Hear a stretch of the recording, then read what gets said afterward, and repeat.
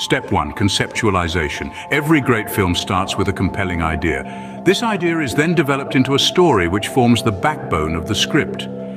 The script, in its essence, is the blueprint for your film. It guides the characters' journeys, the plot development, and ultimately the audience's experience. Step 2, planning.